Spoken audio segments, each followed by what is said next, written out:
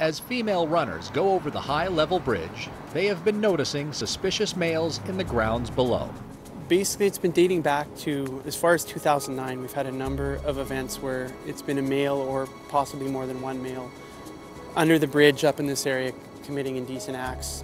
Typically, it's been happening in the late afternoon into the early evenings when it's going to be kind of the warmest part of the day and the majority of the foot traffic's out at that time.